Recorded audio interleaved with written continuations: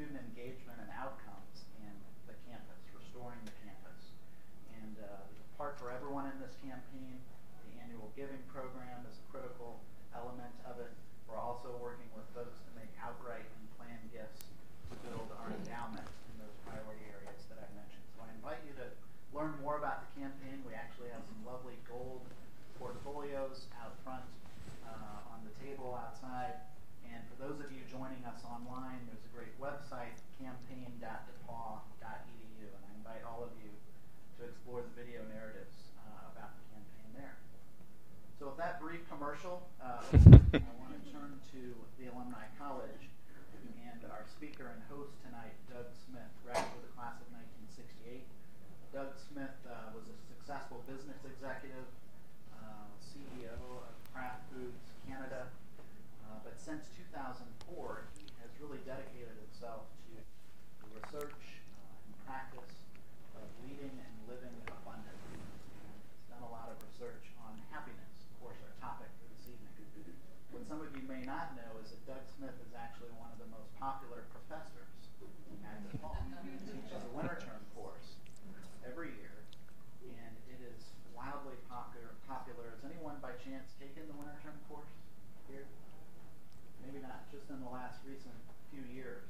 But registration for winter term courses at DePaul is handled alphabetically. And Doug had this interesting discovery on the first day of class one year. All of his students had last names that began with the letter A. Because his course is so popular. He has a great book out that I believe is on your chairs. And we're just very fortunate that Doug continues to share his expertise and his passion with this topic during the weekend and through events such as this tonight. So at this point, it's my pleasure to introduce Doug Smith. Thank you. Thank you. I've been very tightly scripted tonight in terms of told where I can stand and where I can't stand, because it's very difficult for me because I like to walk around a lot. It's a joy to be here. We're going to talk about happiness, and I'm going to talk for probably 30, 35 minutes, and I'm going to open it up to questions. So if you got some questions, start to jot them down and think about it as we go through this, and then maybe I'll come up and share another 5 minutes toward the end. When I usually talk about happiness, I usually start with talking about what are we going to talk about and what are we not going to talk about. And what we're not going to talk about is the top of that slide, which is mood. We're not going to talk about always being in a good mood. We're not going to talk about plastering a smile on your face. We're not going to talk about finding some continuous source of pleasure. We're going to talk about something much more foundational, much more fundamental. And what we're going to talk about is at the bottom of the slide in terms of finding an underlying and predominant sense of well-being and contentment that can be with you no matter what's going on in your life. Even during times of adversity and setback and trauma and transition in your life, you can still have this underlying and predominant sense of well-being and contentment. When I was a kid, I had a Mickey Mouse punching bag. I could punch it. It would always come back up. Hell, I could drop it out of a second-floor window. It would go over. It would still come back up. And I think genuinely happy people have that kind of ballast in their life. They can go through a financial loss and bounce back. They can go through a health challenge and bounce back. They can go through a divorce or a broken relationship and bounce back. They keep coming back to an underlying sense of well-being and contentment. They understand that grief and anger, remorse, jealousy, they're all stages. They aren't permanent places of residence. And where people that have genuine joy in their life reside is an underlying and predominant sense of well-being and contentment. And the model that I'm going to use tonight is I believe that people that have that kind of joy in their life have a perspective about three things, and that's what we're going to talk about tonight. And the first is how they remember the past. Genuinely happy people are at peace with their past. What's ever happened to them in the past, they've learned from it and they've let it go. They don't carry around a whole lot of remorse, a whole lot of anger, a whole lot of grief about the past. Whatever's happened to them, they've learned from it, and then they've managed to figure out a way to let it go. The second thing they've got is they got confidence about the future. They know they can't control the future, but as they look to the future, they say, hey, if I do my part, the universe will do its part. It will always, always, always bring me what I need.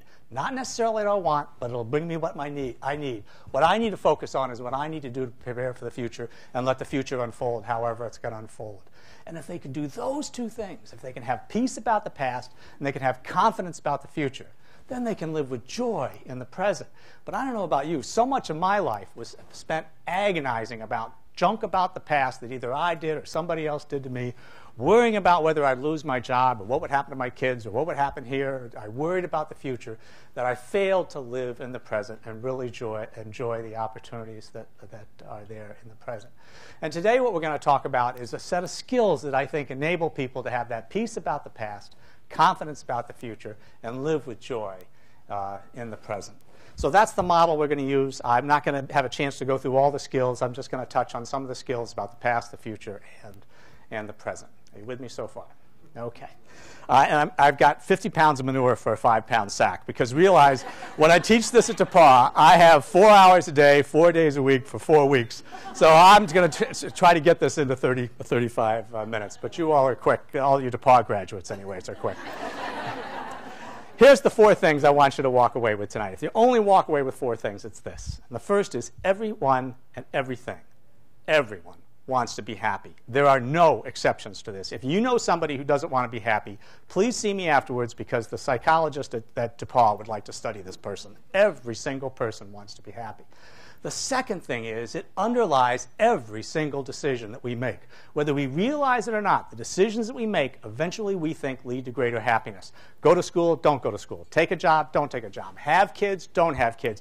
Give money to DePauw, don't give money to DePauw. We fundamentally think that decision is going to bring us greater happiness. That the long series of whys is because it'll make me happy.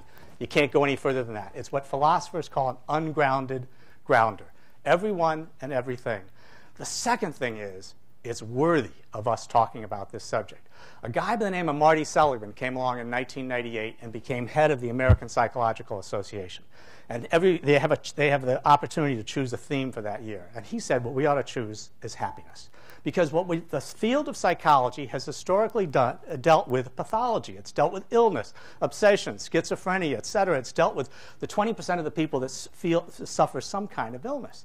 He came along and said, this is great. We've made a lot of progress in that. But 80% of the people doesn't mean that they're living a meaningful, joyful, fulfilling life. We ought to take the field of psychology and apply it to what leads to really joyful, meaningful, fulfilling living. And the whole field of positive psychology has just mushroomed in the last 15 years, since 1998. And there's been tremendous amounts of research, and it comes back unequivocally. If you're happier, you do better in life. You have more friends, closer friends, more enduring relationships, more enduring marriages. People say misery likes company. I think that's probably true. Company does not like misery. People don't want to be around people that are unhappy. If you want to bring people to your cause or your effort or your work or bring people to you want to have enduring relations, have this underlying sense of well-being and contentment. You do better in work. I point out to students, if you take the top quartile of students in terms of happiness when they graduate from college and you measure them 30 years later, they're making 50% more. They're making a 50% more money.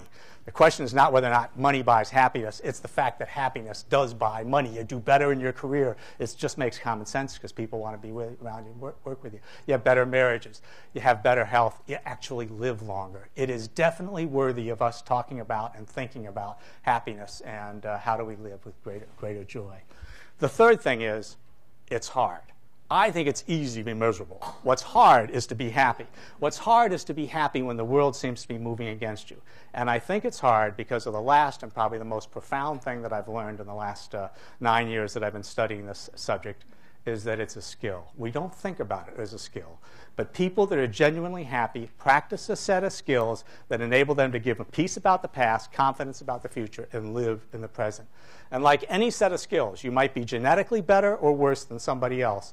But like any set of skills, you can get better at it by focusing on it and thinking about it and thinking about the skills and working on those skills. There's an expression which is connection and context before content. So I'd like to make a connection with you by sharing, if any of you haven't read the book, I'd like to share with you just the synopsis of the first 4 chapters of the book, and I think it'll explain how I got to teaching at DePauw University on this interesting topic, because if you had told me 10 years ago I was going to be teaching this, I would have said, are you kidding? I just can't believe I'd be doing this. Okay, if you're with me, I will start with Chapter 1. Chapter 1 is called Sunrise from White Pine Mountain. It's November 2012, and I've come to our vacation home at the north end of Lake George in upstate New York. Nobody's there. The tourists have long since left. There's nobody for miles around. I've come there for 10 days of solitude to read, to write, and reflect. My wife is a very understanding woman. As I have most mornings, I climb the mountain behind our house. It's called White Pine Mountain, and I've climbed it before sunrise like I do most mornings. And as I watch the sun rise and I have a heavy coat on and a heavy sweater as the chill of the impending winter overwhelms the warmth of my fading summer memories. As I watch the sun rise over the eastern shores, I am filled with an incredible sense of awe and gratitude for being here. By here, I suppose I mean this particular spot on this particular day. But I realize that gratitude and the awe of just being alive is the overwhelming sensation of my life. It seems like dozens of times a day I stop and I give thanks to God just for the privilege of being alive. I haven't always felt this way. For the vast majority of my life, I feel like I've been a selfish little nerd, a selfish little clod, whining and moaning and complaining that the world will not bend itself to my particular whims and desires. The sun comes out from behind a cloud, and I smile as I contemplate the irony of the events some 8 years earlier that have led me to this incredible sense of gratitude. Chapter 2. Chapter 2 is called The Long Ride Home. It's a little more difficult than Chapter 1, but it has everything to do with the subject of happiness. Have you ever asked a question, and before you've heard the answer, you know you don't want to hear the answer? I'm sitting in a hematologist office at the Mayo Clinic. I've been there as a result of some rather strange blood test results that I got back here in Columbus and an even stranger MRI. I've been there through 2 days of testing and probing. They can seem to find nothing wrong. It's 5 o'clock. I'm getting ready to walk out of the hematologist office, and just like in the movies, the phone rings. The doctor picks up the phone, listens for a few minutes, turns to me ever so slowly and says, "I don't know how to tell you this, but you have blood cancer. You have a slow-developing but an incurable form of blood cancer." That's when I ask the question. I am sure it's the question that's on anybody's mind at that particular moment and that particular time, but it's a question you really do not want to know the answer to. How long before this illness takes my life? He answers in generalities. This illness goes from not even needing treatment to being much more aggressive, and I guess I look like I needed more information because he eventually says, I'd say probably 5 to 10 years, but nobody knows for sure. I leave his office. I'm supposed to spend the night in Minneapolis. The idea of spending a night in a hotel room scares the hell out of me.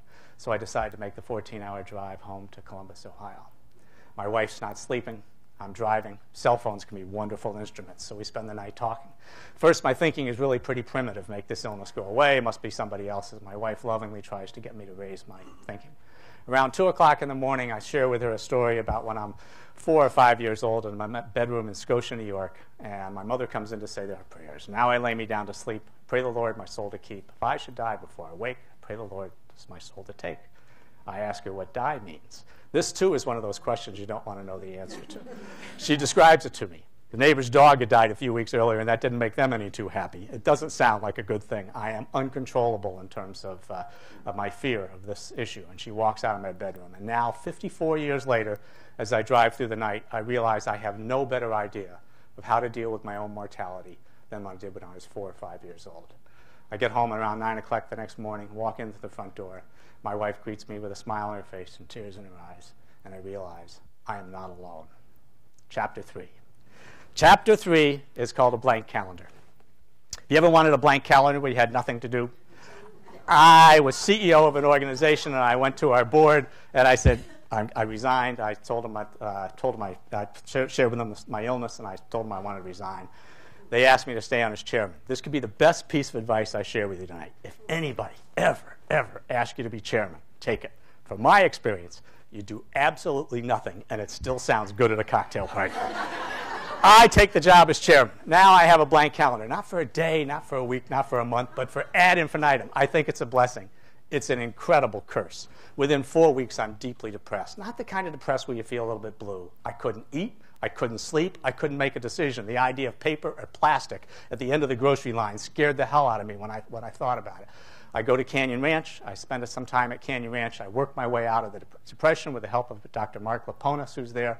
And when I come back, I realize I am a person who needs something. However humble my talents, I need something to occupy my talents.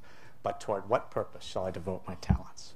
The final chapter I'll share with you is called 27 Students, 20 Letters, and a New Purpose. Gary Lemon from DePaul called and asked me if I'd be willing to teach a course in leadership during the winter term. I thought about it, talked to my wife, Sparky. Phyllis is her name, but I call her Sparky, so that's what you'll have to get used to tonight. So I said, so Sparky and I talked about it, and eventually we decided that I should do this. So I started working on it. 6 months into it, Sparky gives me a book called What Happy People Know. I read What Happy People Know. I said, damn, that's what I teach. All the options for students are going up. All the restrictions have come down. They're lost in terms of what really leads to joyful, meaningful living.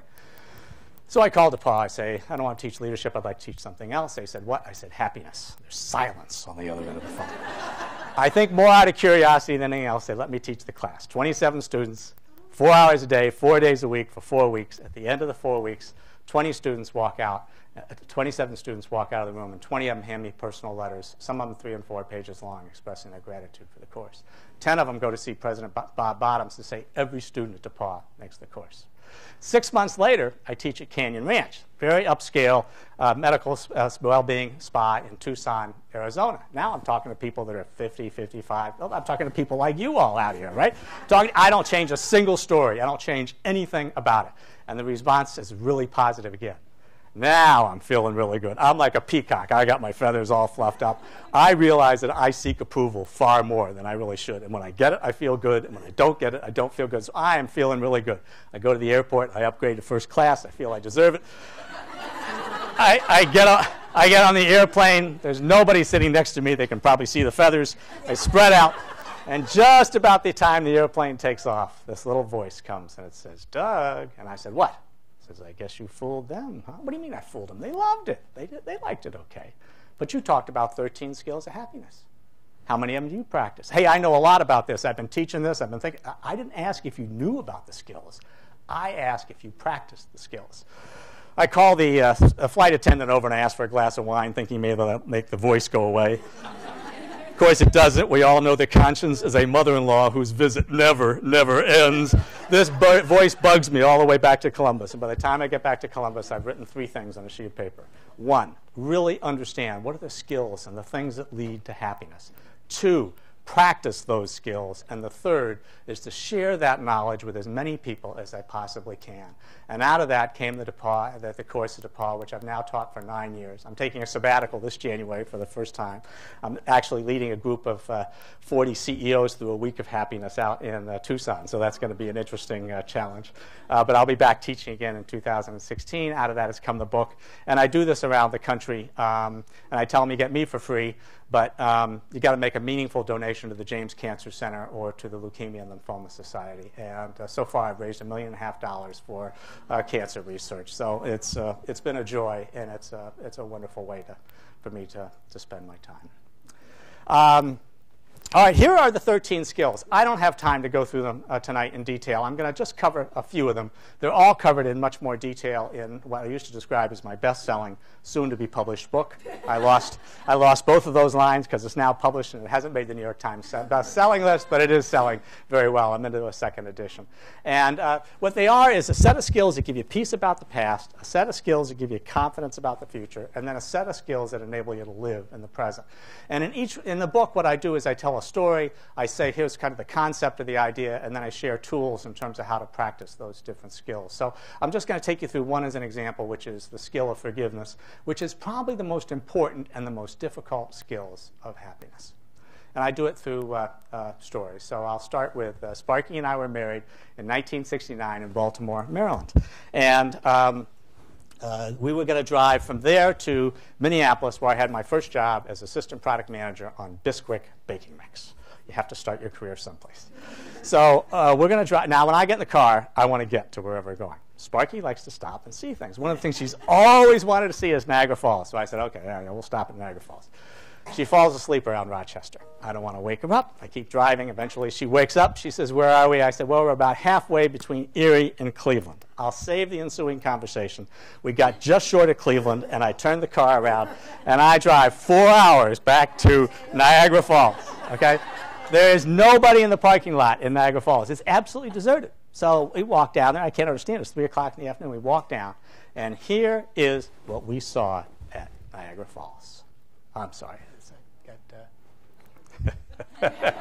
There is no water coming over the American side of Niagara Falls. You all may not remember this. How many remember this? In 1969, they diverted all the water over the Canadian side so they could take all these lousy rocks out from underneath and make it more impressive. They discovered if they took the rocks out, the wall collapses, so they let the water back. But we're looking at a mud hole. Sparky makes a perfectly logical comment. She says, let's go over to the Canadian side. There'll be more water coming over the Canadian side. And that little guy said, get in the car. We're going to Minneapolis. And we drove in silence from Niagara Falls to Minneapolis. Now, if you mention the words Niagara Falls to my wife today, 43 years later, she smiles. And in fact, she could smile a couple weeks after, and both of us could laugh about what a jerk I was, and I was a jerk, and we could tell our friends about what a jerk I was. And I didn't realize it then. I don't think either one of us realized it then, and I truly wish I had. But what we were practicing was probably the most important skill of happiness, which is forgiveness. And it is a skill. In fact, it's two separate skills. She was practicing the skill of forgiving somebody else, which is the ability to release the desire for vengeance. If Steve says something nasty to me, okay, I want to strike back in some kind of way. And being able to release that desire for vengeance is an incredibly powerful thing in terms of happiness, because what you're doing is you're taking crap out of your life and getting rid of it. You're releasing it as opposed to carrying it around with you. Likewise, forgiving yourself is a different skill. It's a skill of self-esteem. I was practicing the skill of self-esteem, which is, hey, I'm worthy of being a jerk, making a mistake. I don't have a monopoly on jerkdomism or whatever. I can make a mistake, I can learn from it, and I can move on. Both of us were practicing a very important skill. In general, I find that women have a really hard time forgiving themselves and are pretty good at forgiving others. And men are great at forgiving themselves and not so good at forgiving other people. There's only 4 things you can do with stuff from your past. One is you can forget about it. It's great if it happens. Sparky and I are never going to forget about Niagara Falls. It's just part of who we are. The second thing is you can tell yourself to forget it by repressing it. It always comes back in negative ways. The third thing you can do is you can hold on to it, which was what most of us do in order somehow 6 months from now, Steve says something to me, I'll say, well, you remember when you said this to me, I'll use it as a leverage against him, but we hold on to it. The fourth thing you can do is you can forgive. It's the only voluntary choice you've got that takes junk out of your life. The fact that it results in greater happiness is simple arithmetic. It's taking negative things out of your life. It's like Tide. It's getting the dirt out. The other skill is gratitude, which I don't have time to talk about, which does just the opposite, which brings positive things into your life. It has you focus on more positive things. So it's simple arithmetic how these two things work. One tool on forgiveness is a thing that Sparky and I try to practice, which we call dump the garbage, which is if we do something to the other person or hurt the other person, we try to deal with it in 48 hours. We try to sit down, talk about it or whatever, but somehow we try to resolve it as opposed to carrying it around. And we call it dump the garbage because we think of it as kind of, oh, Steve says something to me nasty, I do this. I do something nasty to Bob, I put this in here. We carry this junk around with us, and it really does begin to smell after a while. And what we're trying to do is get it out of our life, get the negative things out of our life. And I know a lot of things take much longer than 48 hours to forgive, but you'd be amazed at the number of things you carry around for years and years and years. People say, I'll never forgive them for doing that. You're just choosing to carry it around with you for years and years. We call it dumping the garbage. We try to do it in 48 hours. Forgiveness and gratitude, 2 key skills that lead to joy, happiness with the past. The next set of skills I want to share with you are about the future. I'm going to share with you, I'm going to just summarize all 4 of these skills as opposed to go into them in detail. But I'm going to tell a story about the family. So I'm going to start, that's me on the right at the graduation ceremony at DePauw. That's my wife, Sparky. Phyllis, why don't you stand up so everybody sees you? Thank you for being here tonight. My dear wife. I walked into French class the first day of my junior year in 1966. I saw a beautiful woman sitting in the front row of room 114 in East College. I think Fran Ream, my French teacher, is actually on the internet. Hi, Fran. Fran, thank you for introducing us. I thought maybe she could be my friend, and she could be, would be, has been, and is, and will always be my best friend, my wife, of 45 years. So thank you for being here tonight. Next to her is my youngest son, Greg. He has his own consulting business. He lives in Philadelphia. He's just gotten engaged to a beautiful, wonderful woman. Recently, Nicole, who also lives in Philadelphia. He's a graduate of Middlebury and Dartmouth Business School. And then the last person on my left is our oldest son, Gordon, who's 43, and I want to share a little story about Gordon when he was born. This is Gordy and me. I think he looks a lot like me. He dresses better than me, obviously, but I think he looks a little bit. When he was real young, he had blonde hair. It used to be Sparky's hair on Doug's body. Now it's Doug's hair on Doug's body. But I want to share a story about Gordon's birth. After the summer in Minneapolis, I finished at business school at Dartmouth. Phyllis taught at White River Junction, Vermont. We moved to New Canaan, Connecticut, because I had a job at General Foods on Tang instant breakfast drink, the one that went to the moon. In November, we discovered that Sparky was pregnant. She did everything you should do to have a perfectly normal child. She ate well. She didn't drink. She didn't smoke. She exercised appropriately. We both went to Lamaze classes. She did everything you could do to have a perfectly normal child. On July 9th, 1971, we went to see the movie Little Big Man with Dustin Hoffman and Faye Dunaway. We came home. Phyllis didn't feel very well around 2 o'clock in the morning. She definitely didn't feel well. We called the doctor. He had us come into the hospital. He misdiagnosed placenta separata and takes our son Gordon in an emergency cesarean, and Gordon was born early. Now, he wasn't ready to be born. His lungs weren't fully developed, and it ended up leaving our son Gordon mentally handicapped. Now, for years and years, I agonized about Gordon's future. Will he ever be able to walk until he walked? Will he be able to talk until he talked? Will he be able to go to normal school? Will he ever be able to hold down a job? Will he ever be able to live alone? I agonized about Gordon's future. And what I really agonized about was my future and how it was going to affect me. And sometime in Gordy's mid-teenage years, I started to gradually look at Gordy differently. And I realized what he lacked in IQ, he more than made up in EQ. I've never known a more happier person. There's nothing I'm doing around the house where he doesn't say, "I'll help you, Dad." He is just a positive joy to live with. He has worked at Kroger now 18 years as a bagger on Henderson Road. Maybe some of you recognize him. He's been there 18 years. He's just an incredible joy to Sparky, to me, and to his younger brother, Greg. But what I needed as I looked to the future with regard to Gordon was 4 things. When I call them FOFO: faith, optimism, flexibility, and openness. Faith is exceedingly important to looking to the future. It's a conviction that stands on its own without evidence. It's feeling hopeful about the future and positive about the future. You can develop it all kinds of different ways, but if you don't have faith, your imagination will run through all kinds of negative scenarios and will drive you absolutely nuts. Imagination without faith is a really cruel master. The second thing you need is optimism. Optimism is a very close cousin to faith. It's seeing things in a positive light as opposed to a dismal light. People say, "I'm pessimistic and therefore I'm better able to deal with setbacks." I don't buy it. You do better in dealing with setbacks if you're optimistic. And here's why.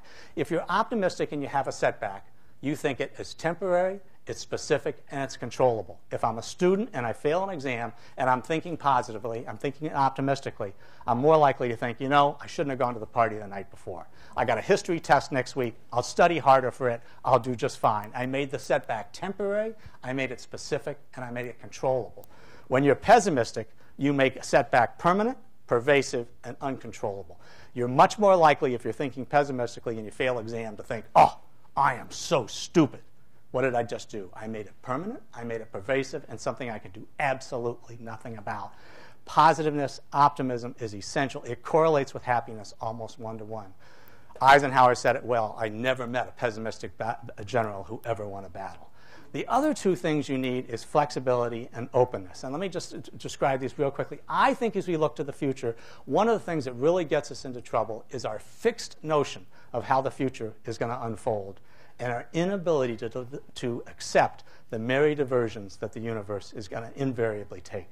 When we look to the future, we're here, I want to go there. We see one pathway forward. And it's great that we see a pathway forward because it causes us to act in a particular way that'll bring it about. The issue is we only see one pathway.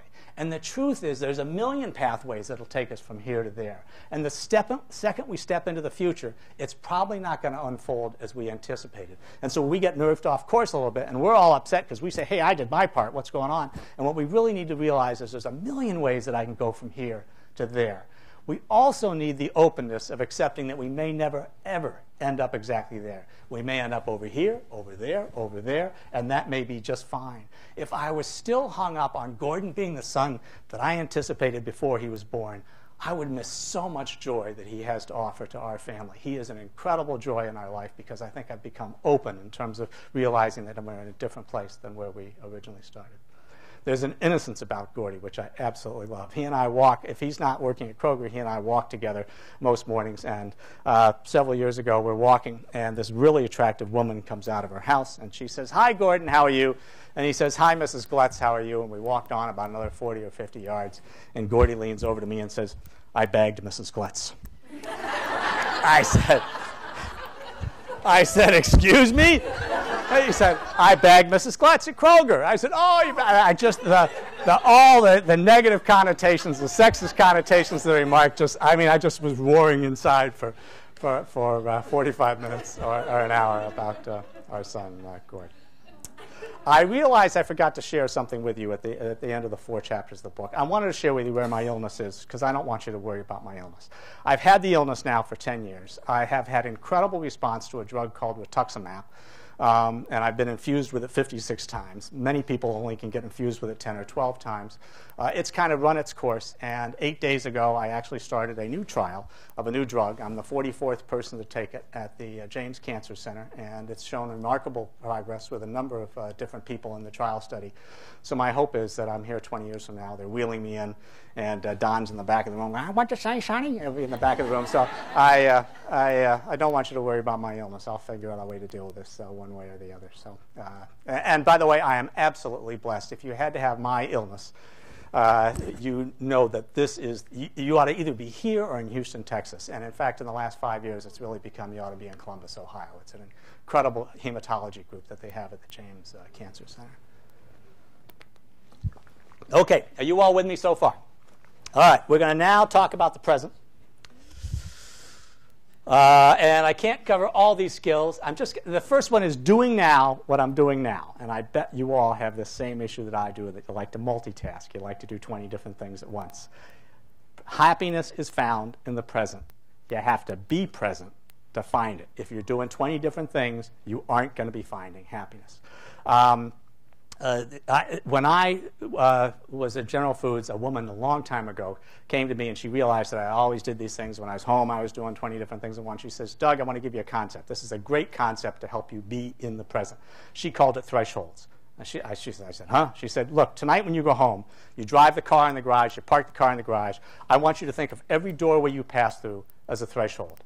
So when you walk into the house, you pass through the doorway from the garage into the house, I want you to focus on that side of the threshold, not the traffic that you had to deal with, not the crap that's going on at the office. I want you to focus on what's going on at home." I said, "Well, that's all right, but sometimes I have to do office work at home." She said, "That's okay. Pass through another threshold. You have an office at home, don't you?" I said, "Yeah." She said, "Pass through the office. People will know that when you're in that office, when you pass through that threshold, you need to focus on that. What I don't want you to do is sit there and watch TV, do your office work, read the paper, talk to your wife, talk to your kids. I don't want you to do 20 different things at once. I want you to focus on one thing at a time." It's a wonderful concept to get you to focus on doing now what you're doing now. And this is one of I really, really struggle with this concept. I have a professor that helps me out when I teach this at DePauw. His name is Professor Norton. He's from Laushan University in Canada, and he is incredible. He lives 100% in the present. He doesn't agonize about the past. He doesn't worry about the future. He lives 100% in the present. I say, "Students, I'm going to bring in Professor Norton. Please give him the welcome that he's due you already." They say, "Oh." I walk out of the room, and in I walk with Professor Norton. Professor Norton is my son's dog, and he just passed away this past year, but he comes in with glasses on, and he's got a bow tie, and he sits up in the front of the room, and we talk about dogs and their incredible capability to live 100% in the present. They don't worry about the fact that they pooped on the rug yesterday. They don't worry about whether they'll get to play with their friends tomorrow. The only thing they can do, by the way, is nexting. You think when they get home and he's done something on the rug that he's feeling remorse when you walk in the door. He's doing what's called nexting, which is, "Ooh, I understand the next thing that's going to happen is I'm going to get slapped with a newspaper." That's as far as he can go. If you ask a dog, "What are you doing?" "I'm getting my ears scratched, my favorite thing." "Oh, I'm going for a walk, it's my favorite thing." "I'm having my milk bone." "Oh, my favorite thing." He is 100% in the present. If you ask him what time it is, if you ask Professor Norton what time it is, he says, "Hey, don't you get it? It's now, it's now, it's now." He lives 100% in the present. Now, the wonderful thing about us is we've got this ability to learn from the past and we've got this ability to prepare for the future. And unfortunately, what we do is we misuse it terribly by agonizing about all kinds of stuff about the past that we should have let go years ago, and we worry about things about the future that we really shouldn't be worried about, but really just preparing for and letting the future unfold however it will. Professor Norton, the students oftentimes get emails from Professor Norton too, so he's wonderful. I am now going to talk about, I just want to talk about 2 other skills in the present, and then I think actually 3. And I'm going to ask you for questions. But I want to do this by using a film clip from the movie Castaway. Anybody watch how many people here saw the movie Castaway with Tom Hanks and Helen Hunt? There's a number of props in the movie which have great meaning in the movie. There's 3 that I want to talk about tonight, and I'm going to show you a 2.5-minute short for those of you that haven't seen the movie, and then I want you to tell me what the props are in the movie that are so essential to his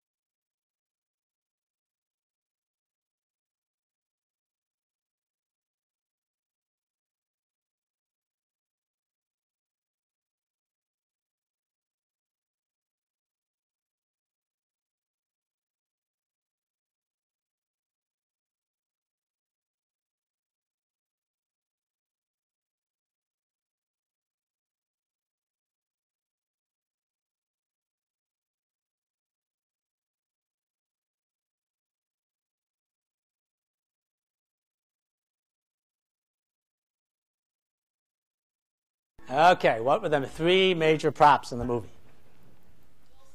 Wilson, yes, excellent, excellent. What's that? The watch, yes, excellent. What else? The FedEx box, excellent. You guys are good. Okay, FedEx box, Wilson, the watch. Let me talk about the FedEx box. You remember he's a FedEx employee. All these boxes wash up on the beach, and he opens them all up, and he gets to the last package, and he starts to open it up, and he stops. He sets it aside. And for 5 years, he doesn't open the package. And he takes it, and in fact, if he delivers it in a way, because remember, he goes back. Helen Hunt's married some other doofus, so he can't go back to her. So he delivers the package, and it's like the start of a new life because he meets this woman when he delivers the package. But I think the package represents purpose. Damn it all, I'm a FedEx employee. I'm going to find a way to get off this island. I'm personally going to deliver this package. Wilson is a soccer ball that he creates a face on. And it becomes his best friend. He talks to Wilson over and over again. He shares all the stories with him and so forth. And Wilson, you remember he takes the FedEx box and he takes Wilson, and he's on the raft about 3 weeks, and Wilson drifts off the raft, and he has to make a decision. Do I swim after Wilson or do I stay with the raft? And he's really, really torn. And he eventually lets Wilson drift away, and he's finished. He just gives up. And it represents, I believe, the importance of relationships in life. Figure those 2 things out. Have a meaningful purpose in life. Figure out how to have loving, enduring, healthy relationships, and you're 10 times more likely to be happy. Let's start with purpose. Freud came along and said, man's basic search is for pleasure. Adler comes along a number of years later and says, no, no, no. Man's basic search is for power. Viktor Frankl survives the concentration camps, comes out of it. 1 out of 28 people survived the concentration camp. He said the people that survived had something yet they wanted to do in their life. He said man's basic search is for purpose and meaning. If he figures that out, everything else seems to go in place. The other is the importance of relationships in terms of having successful, enduring relationships with others. Now, when you talk about these things, and I talk to students, I talk about, okay, purpose is like underwear. You don't want to be caught without it. And so what I try to do is help them identify a purpose. And I talk about it's 3 circles. One is, what do you love doing? What are you skilled at? And what does the world need? And if you put those 3 things together and you figure out where the bullseye is of those 3 things, you will, in fact, be happy. When I was in college, I played soccer. I loved to play soccer. The world needs great soccer players. I wasn't very good. They couldn't find the intersection. Today, I love the subject of happiness. And I think the subject of happiness is exceedingly important to this world because I think we're so misdirected in terms of what leads to happiness. And I think I'm pretty good about telling stories and sharing stuff with people. So take those 3 circles, and right in the bullseye of it is the work that I do in terms of teaching happiness. Figure these 2 things out, meaningful purpose and have successful relationships. Now, most of you all in this room don't have the issue of finding purpose. There's 2 issues. One is, how do I balance this, or how do I integrate this with this? Because I don't know about you. I traded this off for this time and again. I traded off relationships for purpose. And I think most of us here are goal-oriented people. We like to check things off, ship a product, finish a proposal, hire a new employee, finish the annual plan, whatever it is. We like doing things you can check off. This, we think, takes care of itself until it doesn't. And so we devote our time to this as opposed to this. And what we need to do is figure out how to integrate these 2 things so what we have here benefits here, and what we have here benefits there. It's a matter of integrating the 2. And finally, as you get later in life, it's a transition. I think I faced this when I stopped working as CEO. I needed a transition of what it is that I'm going to do from going forward from there. Purpose and relationships. The book spends a fair amount of time on these 2 things in terms of integrating purpose and relationships. When my youngest son Greg was 8 years old, I came home and he said, we're having dinner that night, and Greg said, Dad, I think we need a suggestion box. I said, okay. So I came home the next night, and there was a suggestion box in the hallway, all decorated and stuff. And we get sit down for dinner, and Greg goes, I think there's a suggestion in the suggestion box. So I said, okay. So we go out, and Sparky and I open it up, and in the suggestion box is this, which has been on my mirror now for 25 years. I wish Dad had more time to play. Now, could you have a clearer sign? Hey, Stupo, you ought to spend a little more time at home, and when you are home, you ought to be home as opposed to worrying about everything else. As still, I traded off relationships for purpose in my life. Figuring out how to integrate these 2 things, how to have meaningful, joyful purpose that you're engaged in, and how to have healthy, enduring relationships is a critical aspect of happiness. You all did mention one other and it's the last thing I'll share before I take questions. You all shared one other prop, which was the watch, and I think the watch, which Helen Hunt had given to him, and he keeps the watch and he takes that with him as well. And I think the watch represents love. And your life is either driven by fear or it's inspired by love. And you can be very successful by most measures being driven by fear. And there's 2 major fears. One is I won't have enough, and the other is I won't be enough. And those 2 fears drove me for years and years and years. I won't be enough, and I won't have enough. And if you get to a different place, which is if you love what you do, you love the people you work with, and you try to build and cooperate as opposed to always being in competition with other people, your life, I think, will be even more successful, and you'll be much more joyful. I think love is the foundation of happiness. Happiness really is a life of love, and it's a love of life. I'd like to take a break and just see if you got questions. Do we have time to take like 10 minutes of questions and do that? Okay, we're open both online as well as here. Who's got something they want to ask? Yes, thank you. Hi, thank you very much. We all have siblings, colleagues, or friends that are unhappy. Right. And as a friend to these people, what would you suggest as ways to connect with them and help them to I don't think there's anything you can do. I think what you can do is change your own life and enhance your own happiness. And I think that's about all you can do. It's because I think people don't mind change. What they don't look like is being changed. And I think oftentimes we try to cheer somebody up or do something. I think oftentimes if somebody's really having a hard time, you can listen. I think you can really listen to them. But I don't think you can really coach them in this. I think this is something that sort of comes to people. I taught at Canyon Ranch last fall. And this woman comes up, and she's got her 2 sons with her and her daughter. And she says, I got to get my husband to come because he's really unhappy. And I said, hey, don't force him to come. You know, really. And the kids are nodding their head about how unhappy he is. I teach the second session. She comes up and says the same thing. The third night, she drags her husband. Her husband's, I can tell he's not buying this, you know. And afterwards, they all come up afterwards, and we're talking and so forth. And he says, I'm happy enough already. And so I thought maybe I could generate a little conversation, because you're not just happy for yourself. I do think you're happy for other people because you have an effect on other people. I said, well, happy enough for who? He says, happy enough for whom? I said, oh, you're right. And I realized there's nothing I can do. You know, it's just I think there's not much you can do other than slip my book and and change your own perspective or increase your own happiness, perhaps. Yeah. Thanks. Other thoughts? Yes, please. Thank you. When life happens, yes. made other plans, but life hits you anyway. Do you have an exercise for the moment, a mantra, a go-to place that refocuses your plan? Yeah. What I think about is. Could you repeat the question for our viewers online? Yes. The question is, do you have a mantra or something when life hands you something that you didn't expect? How do you go about that? What do you do to approach it? There's an old Sufi tale about a guy who's a peasant that sells all of his belonging and buys a beautiful stallion. And all of his neighbors come over and say, oh, what great news. He says, good news, bad news, who knows? That night, the stallion runs away. All the neighbors come over and say, oh, what terrible news, the stallion ran away. He says, good news, bad news, who knows? A week later, the stallion comes back with 12 mares. Okay, he goes through this, and the son tries to break him and falls off and breaks his leg. All the people go off to battle. His son is about the only one that's not killed, etc. It goes back and forth. You really don't know what happens to you, whether it's good news or bad news.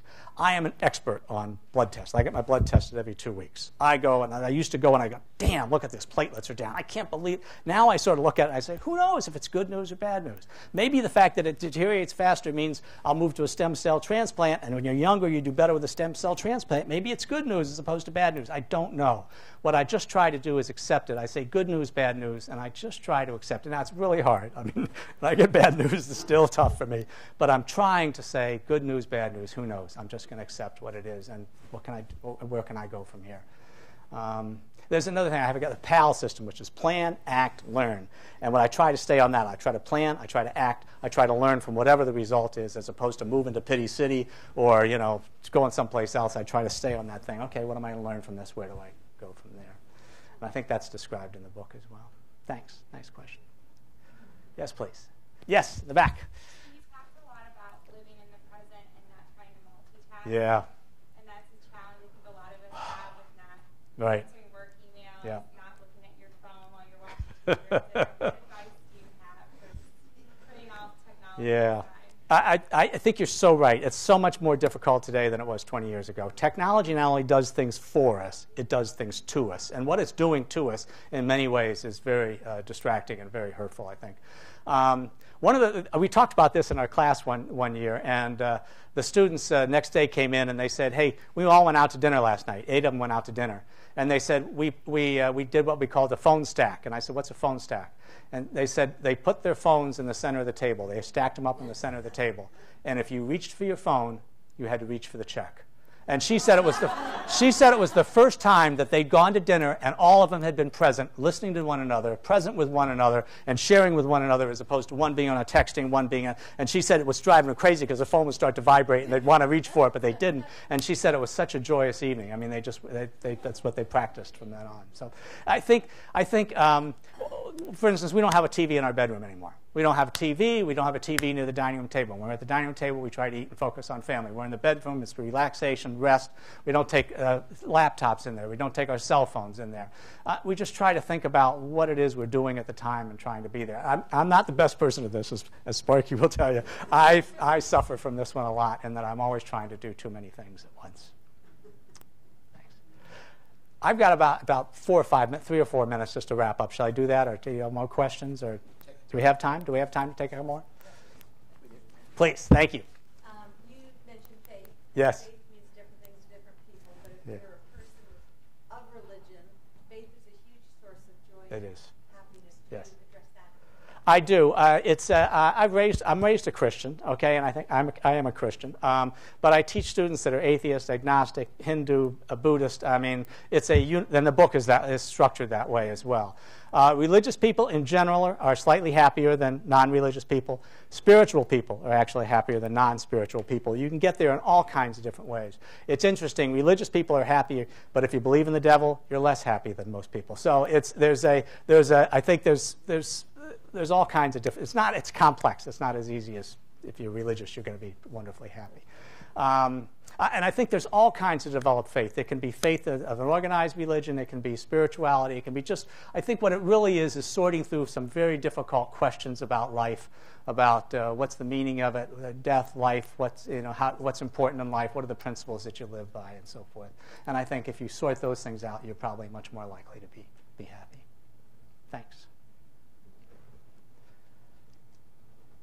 Other thoughts? Yes, in the back of the room. Thank you. I'm curious about your parents.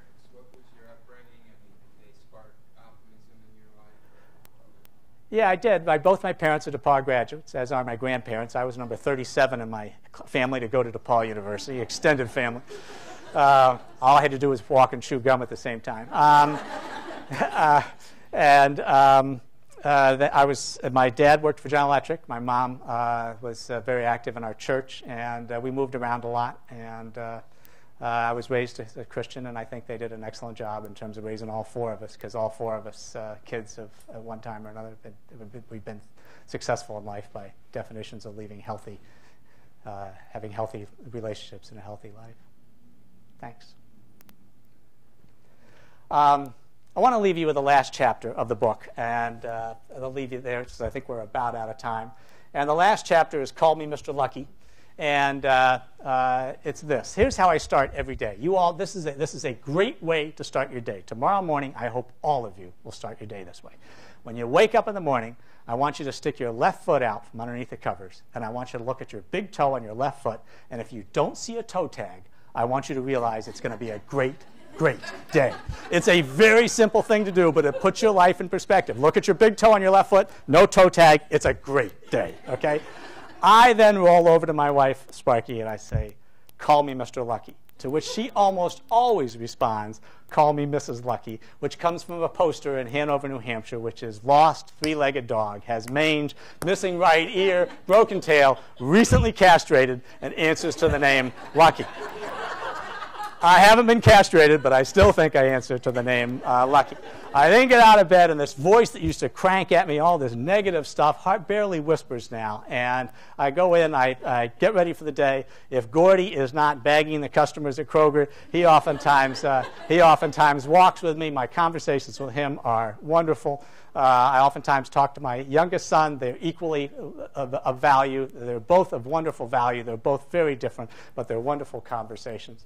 I come home at night. I get home around 4 o'clock in the afternoon and off to work like I used to. We have dinner together. Gordy goes to bed around 9 o'clock, and Sparky and I have some time together before we go to sleep. It's a very simple day, but I think my life is incredibly beautiful, and I think it's beautiful for 2 fundamental reasons. The first is, what are the chances that these things would come together, these molecules and atoms, and create a living human being?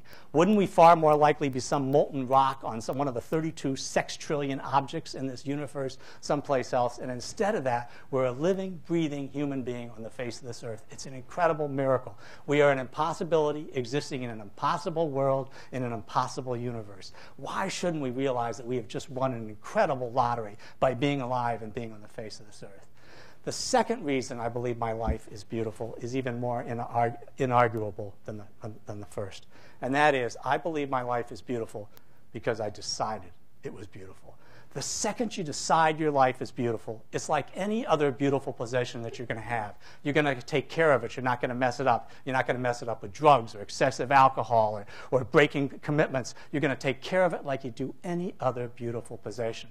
And that decision that your life is beautiful is the fundamental decision of happiness, and it's available to every single person in this room. May your life be full of joy. May it be a life of love and a love of life. And I really have enjoyed being with you all this evening. Thank you very much for your time. Thanks, Steve. Enjoy. Thank you. On behalf of